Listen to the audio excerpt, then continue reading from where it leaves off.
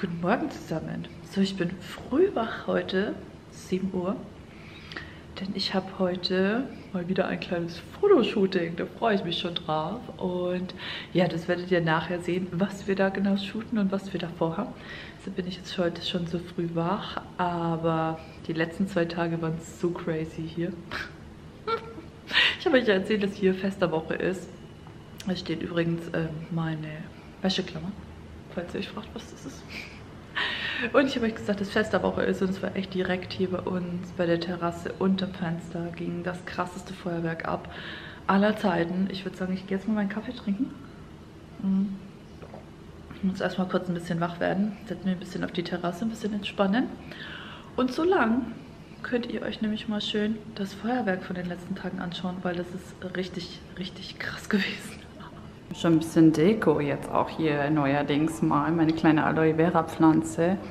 Und wir haben heute den besten Platz, hört ihr schon die Musik, weil direkt hier bei uns unterhalb von der Dachterrasse wird nachher das Feuerwerk gestartet. Richtig krass, beste Plätze.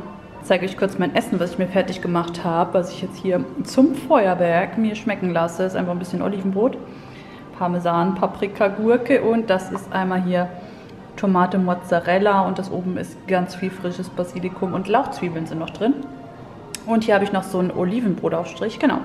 Das werde ich mir jetzt mal schön schmecken lassen und dann werde ich nämlich mit dem Markus FaceTimen und dann schauen wir jetzt quasi gemeinsam das Feuerwerk an.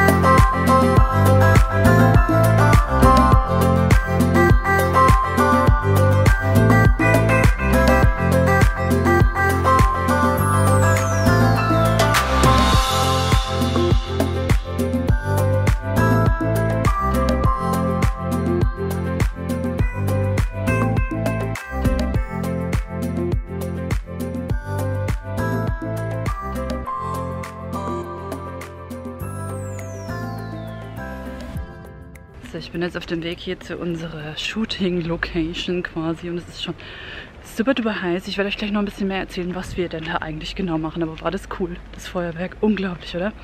Das ist hier so ziemlich jedes Wochenende im Sommer. Immer in einem anderen Ort. Mega cool. Oh, und jetzt muss ich diese Treppe da hoch. Es ist ultra heiß und ich schwitze schon so sehr. Ich habe extra so ein T-Shirt angezogen, dass mich die Sonne nicht so verbrennt. Schon Lichtschutzfaktor 50 drauf, wenn wir den ganzen Tag draußen sind. Genau. Und jetzt nehme ich euch mit und dann zeige ich euch gleich, was wir wohl heute Cooles vorhaben. Hallihallo, so ich habe euch ja schon erzählt, dass wir heute was Cooles vorhaben. Ach, guck mal, wer ist da? Hallo, hallo, da bist du. Die Alex und ich, wir machen ja heute ein kleines Shooting. Und ich habe euch ja schon gesagt, die Alex, die hat so ein cooles Business hier, den Mermaids Club. Und dann kann man sich quasi als Meerjungfrau verkleiden und kann als Meerjungfrau schwimmen. Und ich bin schon halb in meinem Meerjungfrauen-Outfit. Ich habe schon überall den Glitter hier.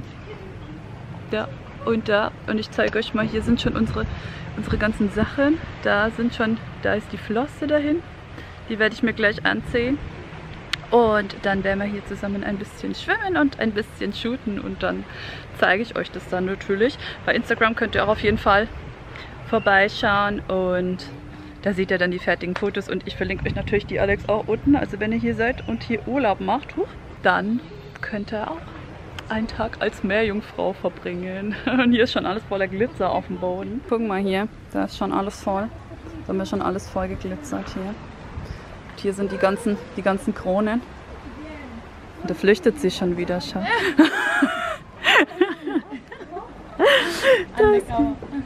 Kamera schau. Ah ja, schau, da. Sehr gut. Da ist unser ganzes hier. Und die hat super viele Kostüme. Also da wird hier... Ja, die BHs sind so cool, ne? Guck mal, mit Glitter. Und das sind die Flossen. Und ihr seht es ja dann nachher auch noch angezogen. Und die Kronen sind halt Wahnsinn, da. Guckt ihr das mal an. Mega gut. Und Alex, für Kinder und Erwachsene, gell? Kann man mit der ganzen Family. Man kann mit der ganzen Familie kommen, man kann auch alleine Fotos machen. Und auch Pärchen, gell? Genau, ich habe auch so ein Pärchen-Special, das heißt Pirate and Mermaid. Vor allem für die Leute, die irgendwie Honeymoon machen, das ist cool. Ich werde mir jetzt auch einen weißen Tail bestellen, das heißt, er sieht dann wie seine Braut aus. Ja, das ist mit cool. Mit so einer weißen großen Krone und genau, der Mann hält dann auf den Arm die Braut irgendwo im Meer und dann wird dann noch so ein Piratenschiff reinretuschiert. Das könnt ihr alles dann auf meiner Facebook-Seite sehen. Genau, da verlinke ich die einfach unten, da könnt ihr euch das mal angucken. Guck mal, er möchte auch mitmachen, da der Kleine da hinten hätte. Der mogelt sich schon ins Bild.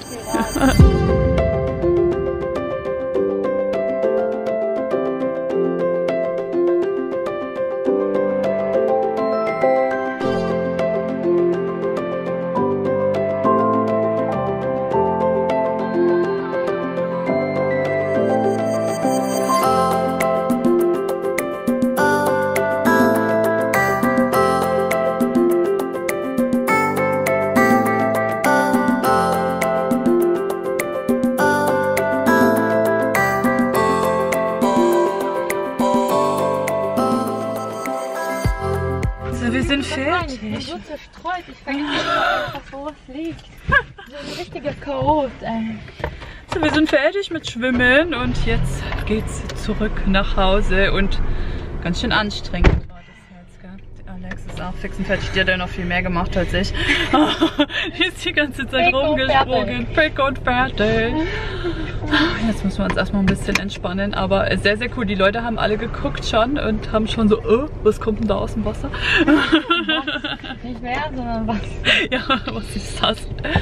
Genau, und ich melde mich später nochmal bei euch, wenn ich wieder zu Hause bin. Hallo, so ich bin wieder zurück und guck mal, ich habe echt Glitzer everywhere. Ich glaube, den werde ich nie wieder abkriegen. Alles voll mit Glitter, das war so geil bei uns da, wo unsere Sachen standen. Es war einfach komplett, der ganze Strand war voll mit Glitter. Great, jetzt werde ich erstmal unter die Dusche hüpfen und werde mal versuchen, das abzuwaschen. Und ich war gerade noch voll geil in so einem geilen Antiquitätenladen. Das ist irgendwie so total versteckt, mega cool. Und habe mir eine Truhe gekauft. Die ist der Hammer, die Truhe. Ich freue mich so, so sehr darüber. Die ist von so einem alten Schiff und irgendwie über 100 Jahre alt. Und von einem alten Schiff aus Valletta haben sie die. Und ja, die wird hier ein schönes Plätzchen bei uns in der Wohnung finden. Und die wird morgen Abend geliefert. Dann zeige ich euch die nochmal, wenn sie dann hier tatsächlich bei uns zu Hause ist. Also ich denke, die passt sehr, sehr gut zu unseren anderen Sachen. Da freue ich mich schon total drauf, ja. Und nun, wie gesagt, gehe ich duschen und jetzt bin ich echt fick und fertig. Das war jetzt richtig anstrengend, ne? Das denkt man gar nicht, aber die ganze Zeit hier posieren und schwimmen und diese Flosse ist richtig, richtig schwer. Und dieses ganze Outfit, das war echt mega cool. Es hat so Spaß gemacht. Und es ist echt so, ja, voll so ein Kindheitstraum irgendwie. Ne? Du kommst dir vor wie in so einem Disney-Film einfach. Richtig Wahnsinn. Ja, das war ein verrücktes Wochenende, liebe Freunde. Das erstmal hier Feuerwerk. Hoch 100, also fester Time auf jeden Fall hier richtig, richtig krass.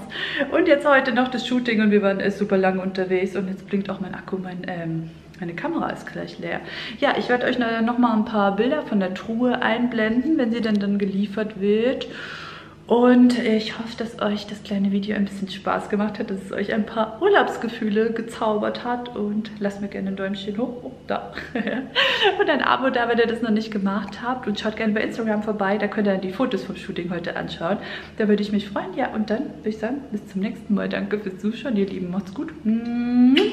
Glitter, Glitter, Glitter. Oh.